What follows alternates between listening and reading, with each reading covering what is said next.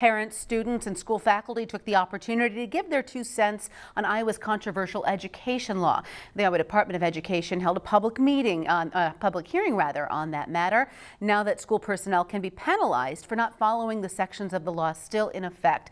Local 5's Megan McPherson has more on what those in attendance had to say to the department.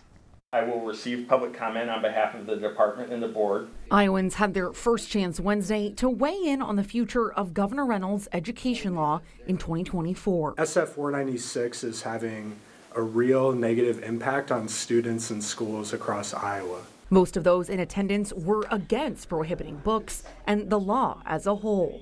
That included the president of Annie's Foundation, a nonprofit that aims to keep banned books on school shelves in Iowa. The result, the removal of more than 500 books, including classic works of literature, science books, and nonfiction titles from our public school system.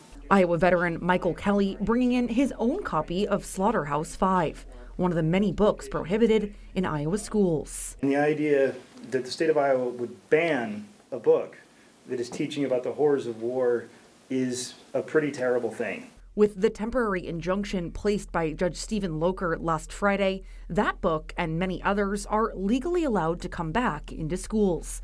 But Annie's Foundation believes that districts aren't doing so. We will be trying to pressure school districts to do that while the injunction's in place to return those materials. Those who spoke also argued the language in Senate File 496 is not clear enough to be understood and is instead creating a culture of fear in Iowa schools. There is a fearful undercurrent of being trapped by an investigation, further fueled by the vagueness of this legislation.